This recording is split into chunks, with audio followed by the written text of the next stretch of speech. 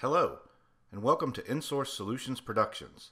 Today, I'm going to be talking about an exciting new feature of InTouch called InTouch Web. So right now you're looking at the desktop of my application running System Platform 2017 Update 1. Update 1 was when we introduced the InTouch Web application. It's very simple to enable and very simple to use. Once enabled, it can be consumed from any HTML5 browser. So let's look at how to enable it.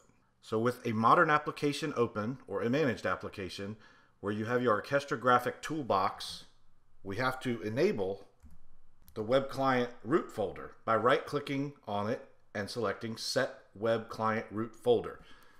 This is what tells InTouch Web how it's going to be able to browse which graphics you can see from within the web interface. Graphics are done from within the Orchestra graphic toolbox. So in this case, I'm using the Reactor demo, and I've built a new Reactor display that you see here. So we'll double click on that to launch it, and I've already added a simple animation just tied to an InTouch tag that's just going to fill.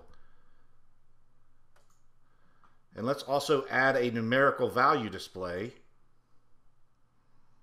next to it.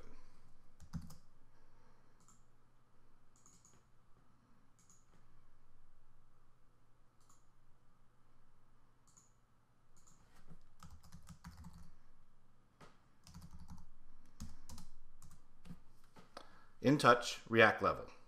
Go ahead and save it and close it.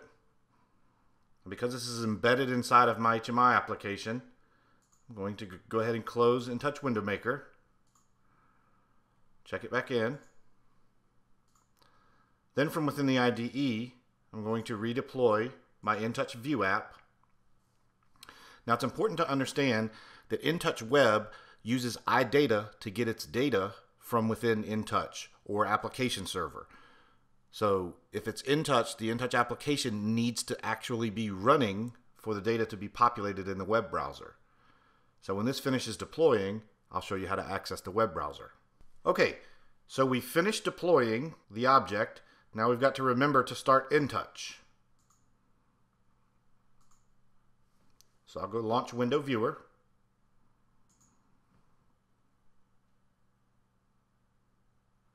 And for now, I can just minimize this. I'll launch my browser and navigate to the machine name / InTouch Web. Now, this is a fully secured environment, but I'm logged in to the image, so it passes my credentials as to who I'm logged in as. And it should be noted that this is a read-only application, so I can't write back values anyways.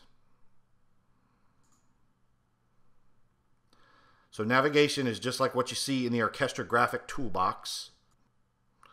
I should have put some more significant values in my display digit there, but you can see that the animation fill is working. I've got a configuration error in my value that I'm looking at. I just need to add some more digits to it. But at any rate, you can see how easy and quickly it is to get this up and going with zero configuration other than right-click a checkbox to enable a web root.